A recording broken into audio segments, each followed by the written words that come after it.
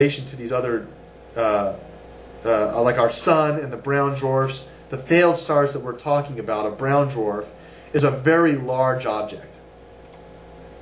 So some of the things that, again, I'm going to kind of wrap it up towards the angle of saying, some of the things that we do have to pay attention towards is there a threat from space? And very clearly, when we start to analyze the astronomical information, even from the Sumerian culture, which is thousands of years old, they tell us there was a time when a great calamity took place. A large object, you know, the Nibiru passing by, could have other debris following it. You know, comets, asteroids, other debris, and this stuff is subject to whacking us. Now, not even with Nibiru into play, NASA, through Deep Impact, Armageddon, various releases of like 2028, there's a huge asteroid that could hit us.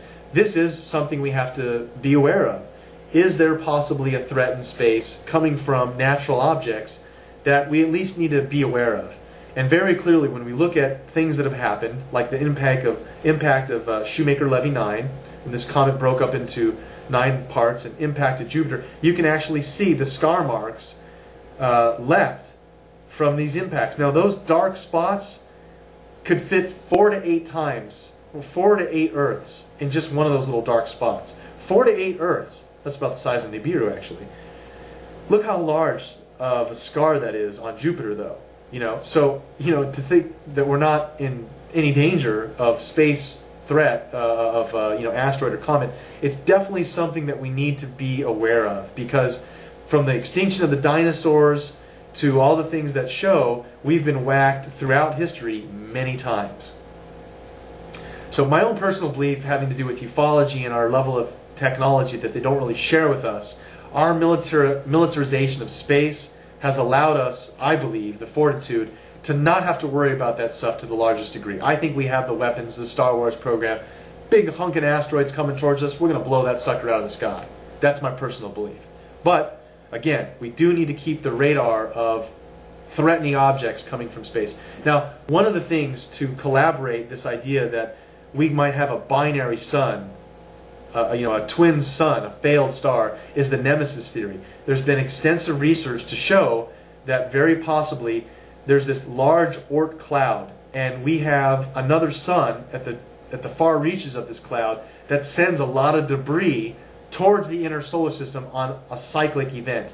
And we can look into the, you know, the solar system now and into the galaxy, if you will, using these telescopes, and start to see all those dots, all those glowing dots. Those are all suns.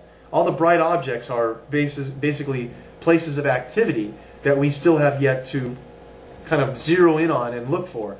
Interestingly enough, this nemesis theory describes the idea that there's a very large object that orbits, you know, this failed sun at the far reaches of our solar system.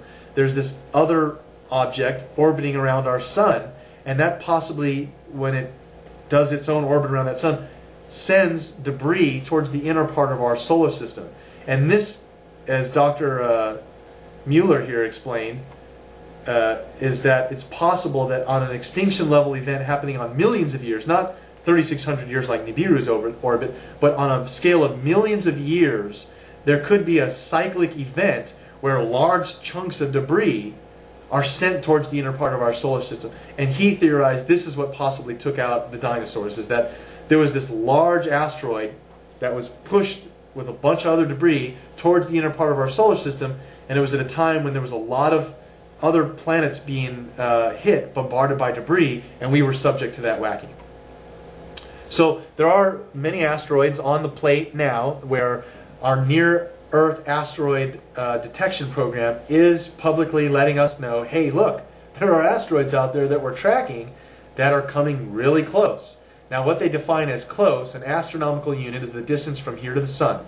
And what we have found is that there has been several asteroids that pass relatively close to us.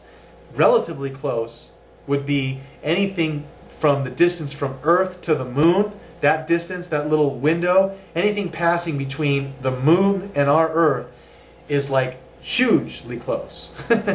So they have cited a couple of these asteroids that are very, very close to Earth, and are kind of just letting us be aware of them. They go out and send probes to image them, and get more research so that we can understand what affects their orbit, and is it possible that this orbit could be retrograded into a path that could come and whack us. So the last angle I want to wrap it up with is, the other interesting angle that the Sumerians left us is depictions of the Anunnaki helpers. They called these beings helpers of the Ijiji, and they very clearly depicted them as these humanoid figurines that modern day aliens have a resemblance to. These bulbous head, large-eyed beings that seem to be the helpers of the Anunnaki. Sumerians described that the Anunnaki used these beings to fly their craft, to help with medical experiments. So I theorize, my own hypothesis, very possible, if the Anunnaki actually did create us in their image and after their likeness, and they're orbiting their own Nibiru and this advanced race, it's very possible they could have also made another genetic engineered race to kind of oversee us and kind of keep tabs on their grand experiment.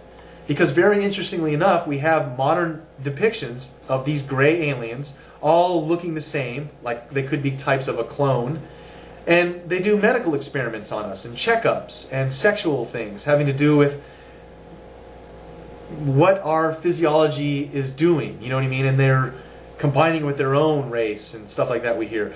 But I just theorize, what if it's possible that there's this other grand experiment that they're just kind of relaying the information and the data they collect from us on our physiology and our makeup back to the Anunnaki, relaying the grand experiment to them. So I guess what I would like to say is just that I don't think we've ever been alone. And when we start to analyze the texts from these ancient cultures, it's very clear that ancient man had interaction with beings from the heavens all around the world.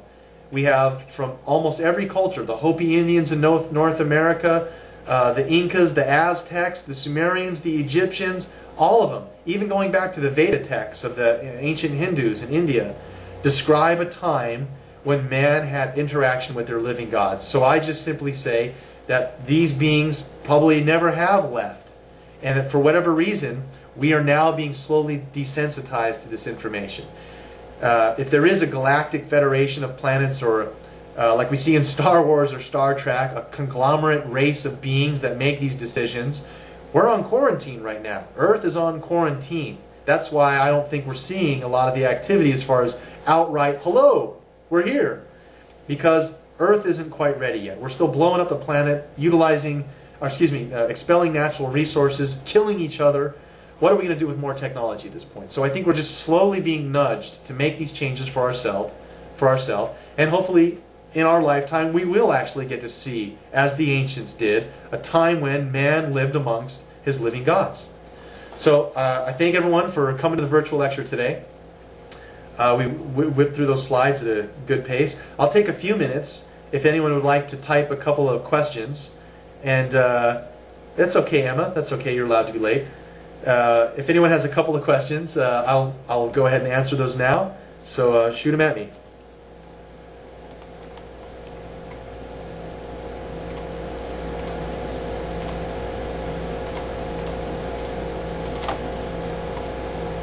We had a nice little intimate group today, it looks like.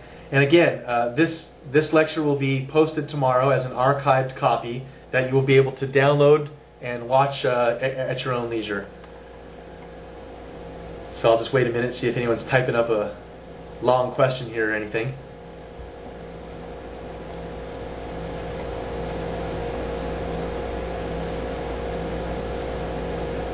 Okay, looks like we're good.